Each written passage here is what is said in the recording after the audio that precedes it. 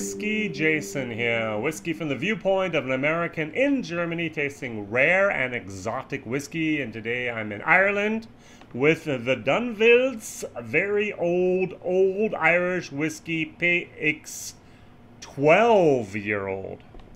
My video number 42, almost exactly a year ago, actually did PX 10-year-old. But I was on the Irish whiskey trail. I made it my own.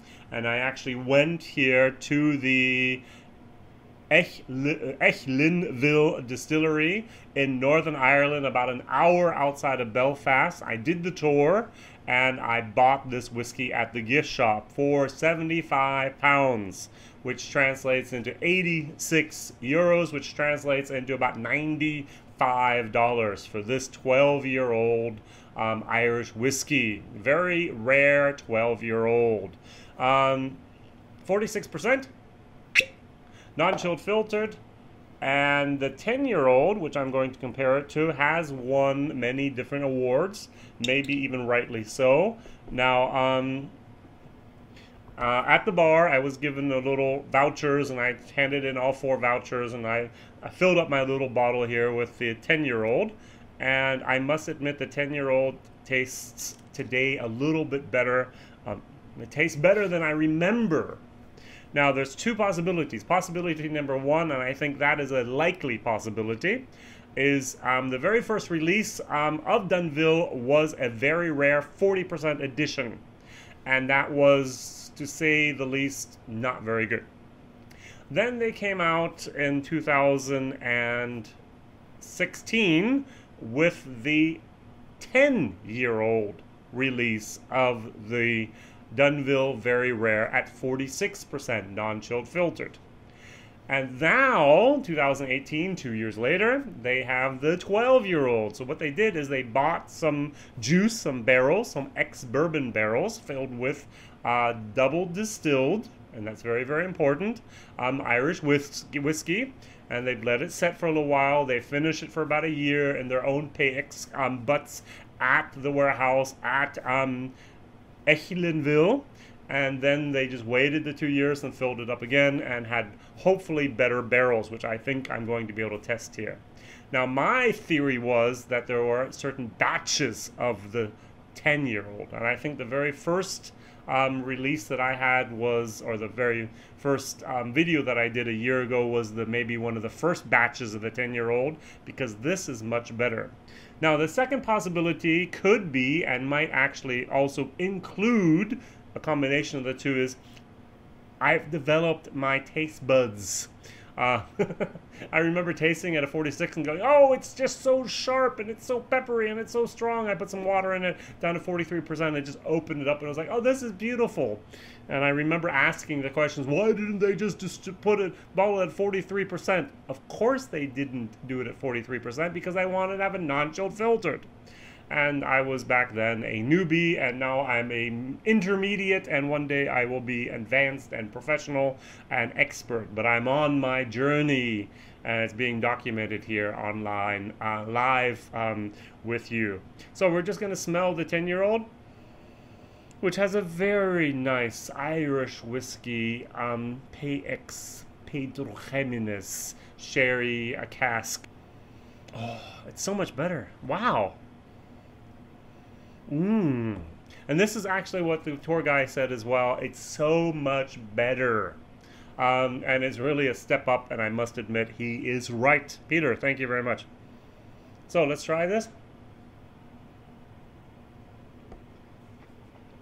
The sherry influence is very strong, very dominant.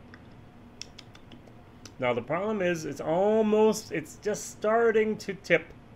It's almost too much woodiness at the end. It's almost too much of that old oak casks at the end. But they caught it before it got bad. Now I go back to the 10-year-old.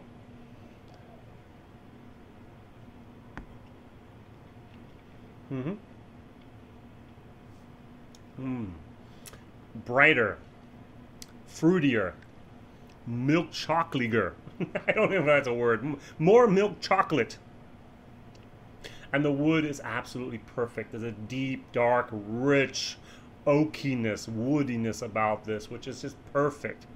And it hasn't even started to reach that tipping point yet. This has won awards, rightfully so.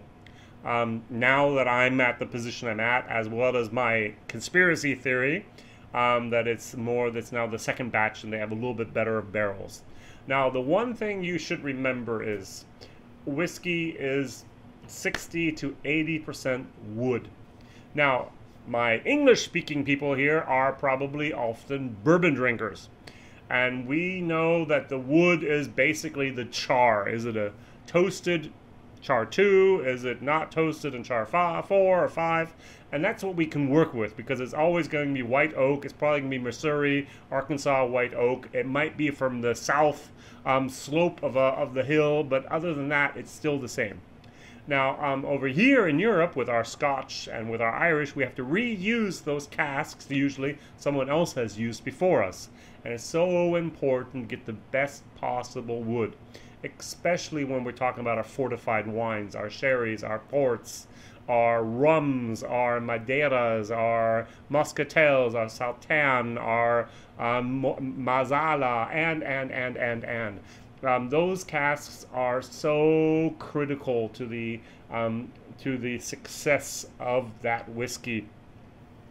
And here they actually have very, very good casks. Well done. Here as well, the 10-year-old with a year-old finish in those sherry casks, 12-year-old, so this is 9 plus 1, this is 11 plus 1, or even a little bit more, I'm not really sure. There's no information online about this whatsoever. It's only at the gift shop, and that was really, really the problem. And I didn't realize it at the moment. I should have asked more questions about this before I'm bringing it back home. So, just a couple drops of water, and then we're going to give it our grade.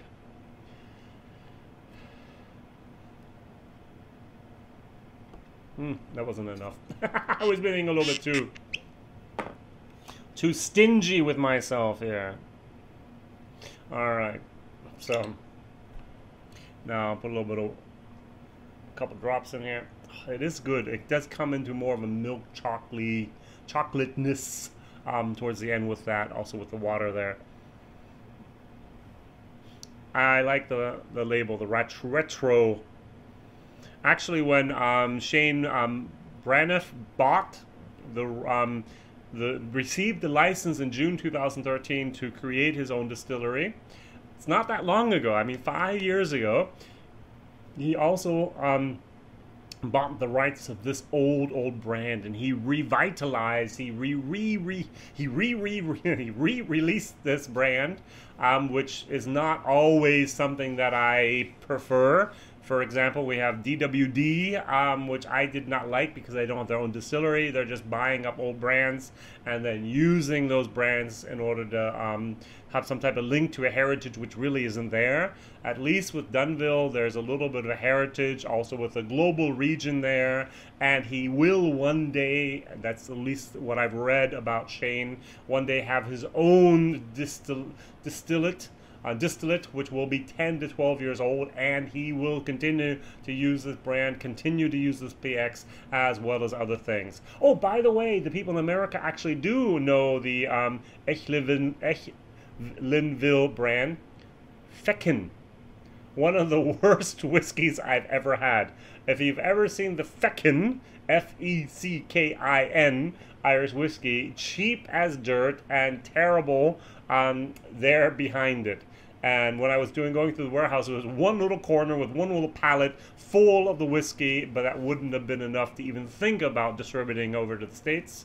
But yes, they were the ones that produced it, and it was a hit. And I think the name had a lot to do with it rather than the quality of the liquid, of the liquor.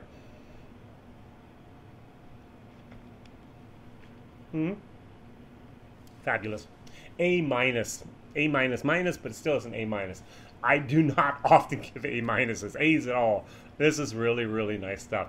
Now, 86 euros, $95. This is like a C-. Now, my book, A is fantastic. You'll get it, whatever you can do. B, hey, you should have it. C, go buy it if you want. D, don't have to buy it. And F, why was it produced at all? And a C- actually means if you can get your hands on it at an A- for the quality, why not? This is really, really, really nice juice. All right, so my question of the day is, what is your favorite whiskey from Northern Ireland? Ooh, think about this. Northern Ireland. The Quiet Man, Northern Ireland. Bushmills, Northern Ireland. Dunville's, Northern Ireland. And I'm sure there might be one or two other people who have. There was this guy who won a lottery and actually started to build a distillery in Belfast, and somehow he ran out of money. And he actually had a Titanic whiskey. He had like 3 or 4 different bottles on the market by the time he ran out of money. Maybe even one of those. So what's your favorite Irish whiskey? So I'm going to have to go for... yeah, let's try to pull this down here without killing it. Bushmills, 21. Ha ha. This is so good. So expensive and yet so good.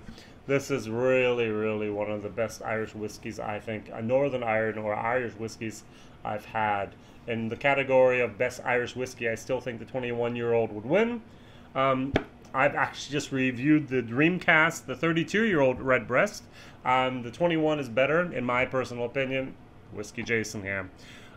So, thank you very much for watching. Like, subscribe, tell others about this crazy American-tasting, rare and exotic whiskeys over here. Thank you very much. See you Mondays, Wednesdays, and Fridays. WhiskyJason here. Bye-bye.